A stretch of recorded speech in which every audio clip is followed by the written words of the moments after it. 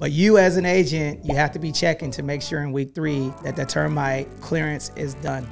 Why is that important for the loan? Contingency purposes. That's right. That's good. That's a good transition. So talk to us a little bit about contingencies and what they are.